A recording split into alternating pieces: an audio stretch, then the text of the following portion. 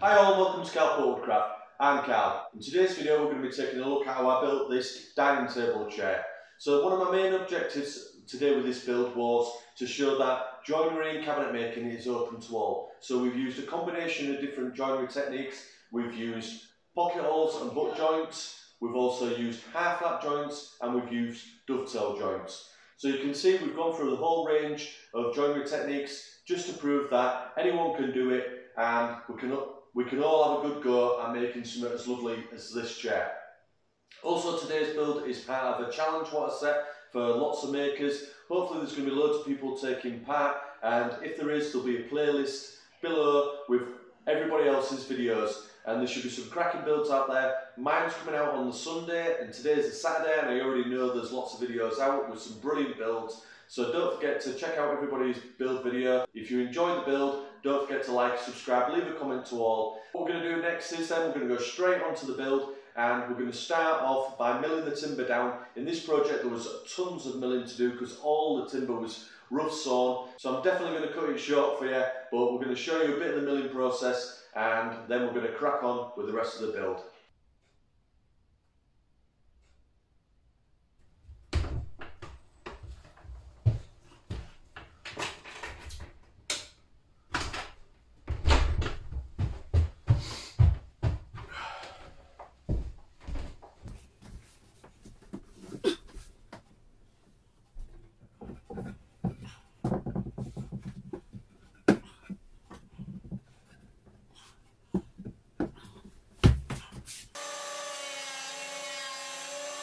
And this is where the project begins then, guys, and it's milling the timber up. So we start off at the benchtop planer and we get it squared up here on two sides before taking it over to the mitre saw to cut it down to its rough dimensions.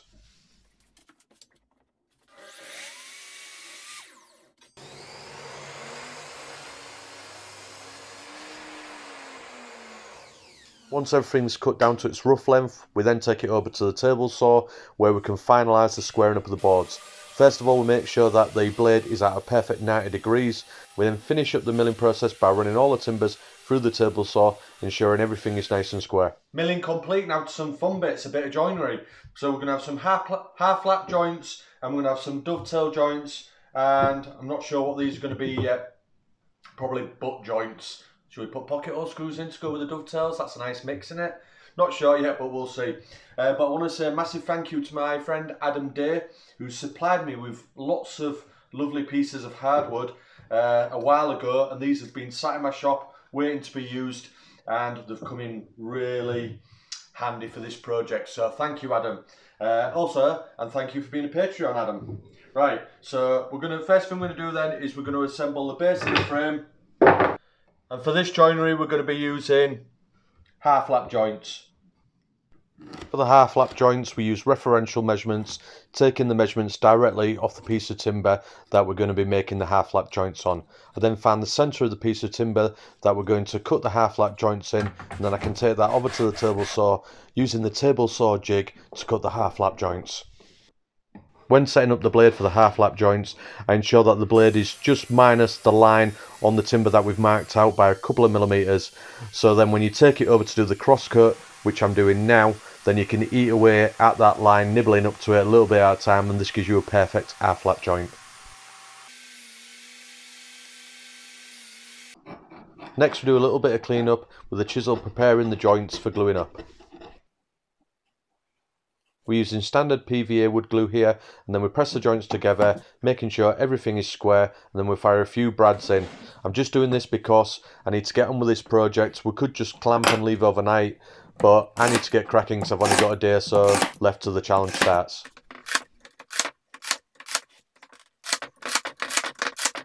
I wipe off any excess glue. I then get the track saw out and square up the ends, removing any of the tenons what are overhanging. Two of the central pieces of timber of the seat are getting attached with pocket hole screws, so I'm just running the pocket hole screws here, and then I'm going to glue and screw them into position. Using pocket hole screws is a super fast, easy, efficient way of doing joinery, and it's really time saving. The only issue I have with it is the holes what it leaves behind, but you can put these in areas where they can't be seen, or you can fill them later. For the central piece of the seat then, we're going to use a half lap dovetail. And here you can see I'm just marking these out. And then we're going to use the 10mm jig to cut the first part of the half lap dovetail. And then we're going to use the mitre gauge to remove the bottom portion of the half lap.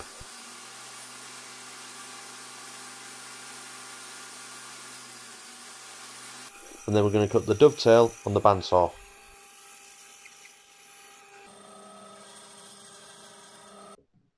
To cut out the mortises for the dovetails, first of all I use a mechanical pencil to mark around the dovetail onto the workpiece, and then I use a chisel to score out these lines.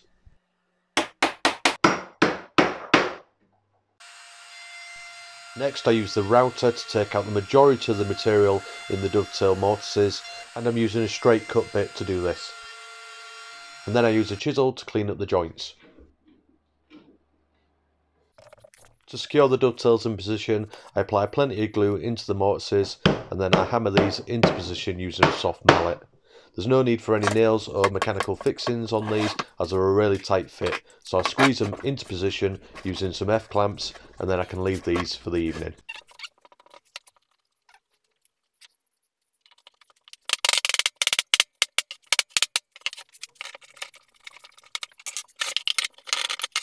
And there you go then guys, here it is, the seat. And you can see there's quite a few different joinery techniques in there, and it's come together quite well. We won't have a good look at it, because we'll have a good look at the end. We've also done the backrest, which is more or less exactly the same, apart from the dovetails have gone all the way to the end, and I'll show you that. There you go, here's the backrest, and there's a few more little things we just need to do to this, rounding the corners over and such like that, but it's exactly the same as we built the bottom. It's just a replica, I didn't want to show you that twice. And we're probably about 11 hours into the build now. We're going to go on to the building the framework. I've cut out all the milling of that part of the video because you don't want to see all that again. There's been so much milling in this video, so much sanding, but we're going to keep it to a minimum. I'm going to show you the diagram now of the legs, and then we're going to move on to cutting the angles. I hope you can see this all right on the camera, guys, but if you look at this drawing here, which is a life-size drawing, we've got the seat here, the backrest coming up here, we've got the back leg, and then we've got the armrest, the front leg, and then we've got a cross member here to keep all that secure from racking and splaying apart. And now we're going to move on to the cuts. So these again I think are going to be half lap joints. All these cuts are at 10 degrees. So the top cut's at 10 degrees, the foot is at 10 degrees, and all corresponding cuts will be at 10 degrees. That's the great thing about when you do a frame like this, they always correspond together. I did the exact same when I built the rustic farmhouse table, but we only used pocket holes then, and now we're going to be using half laps.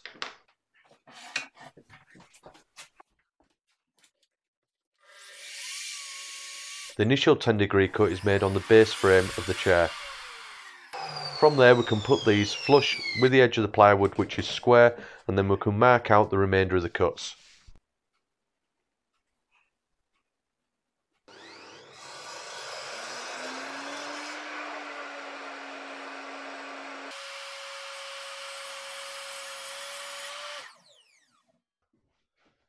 I mark out one cut, go over to the mitre saw or the table saw, make that cut, come back to the diagram, check everything's correct, so that if I do make a mistake, I can halt there before I carry on making more mistakes and solve the problem.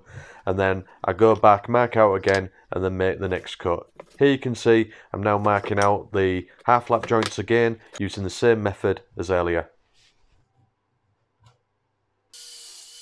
Here I'm cutting out the mortise for the supporting timber, which is going to stop the whole frame from racking. And as you can see, I'm cutting this on the table saw, and I'm just eating away at the material until the whole mortise is cut. If your joint's a little tight, remember, don't force it, because hardwood splits really easily. So all you need to do is go back over to the table saw, nibble a little bit more timber away, and then check fits. Don't forget, you can always take timber away, but you can't add timber, so err on the side of caution. Next we're going to cut out the half lap joints, and these are the half lap joints that are on a 10 degree angle. But I can still use the 10mm jig for this. I just need to ensure that these are clamped firmly in position and take the cuts nice and steadily. All these cuts have turned out really good, so it's definitely a way you can do this, although you could add a supporting piece of timber behind the workpiece clamped into position to offer a little bit more support. Well, it happened to happen eventually, didn't it, guys? a mistake. So I was meant to be cutting this mortise out here, and I've cut it on the wrong direction there. 10 degrees that way instead of that way. So what I've done is I noticed straight away I've cut a piece of oak out in the same diameter as the care for the blade, and then we've glued that in. That's ready to come out now, and then we can cut that mortise, and then this is the last piece to do. So hopefully that's the first and last mistake on this project.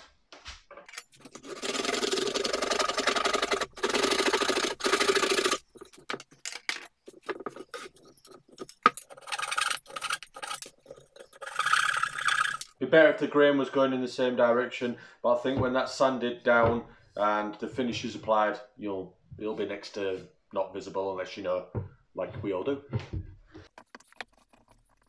And to finish off assembling the frame, we just glue and brad nail everything into position as we did before. This way we don't have to wait overnight for the glue to dry. We can crack straight on with the rest of the build.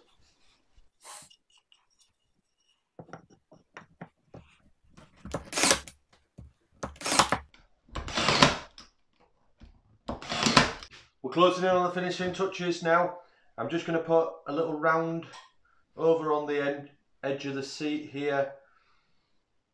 Rounded corners, should I say.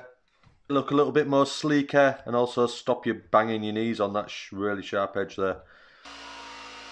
I use the jigsaw to make these cuts, and then I go over to the disc sander to refine them down to the final shape up to the pencil line. Oh, there goes a brad nail. We're at that stage of the build now where we get to assemble. Really exciting part, and just fingers crossed everything goes to plan. And I also want to add a little bit of detail, a little round over on all the edges, what are going to be touched by the hand. I'm a little bit unsure where the joints are going to cross at the minute on the frame and the seat, so we're going to wait to do that until it's assembled. So we're just going to assemble first.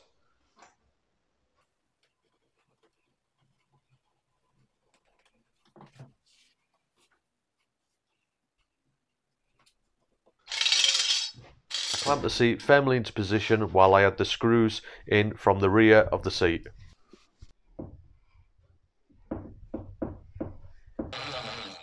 Make sure to pilot hole before adding the screws, as again with hardwood this will split really easily, so you definitely want to pilot hole.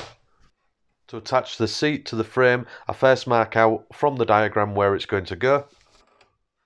I pilot holed and countersunk in the first frame, and because these are symmetrical, these frames for the legs, we can clamp these together,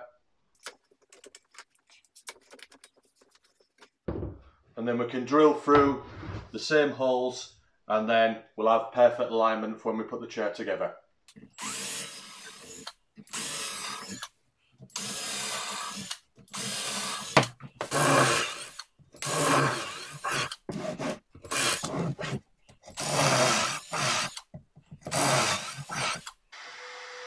Next I had a small chamfer of 45 degrees on the base of the frame. This just prevents any splitting or shattering of the feet when they're getting dragged around on the floor.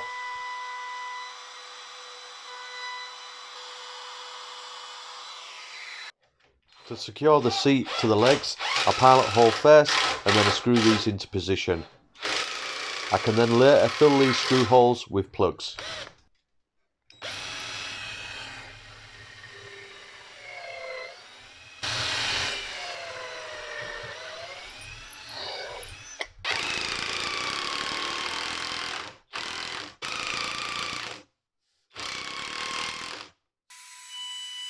I then add a round over to anywhere where anybody's arms or fingers are going to be placed to make sure everything is nice and smooth to the touch.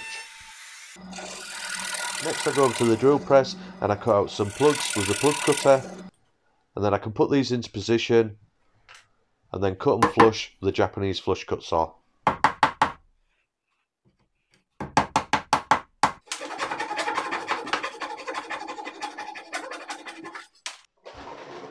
For the finish, I'm going to be using some of this Wilko's Danish oil.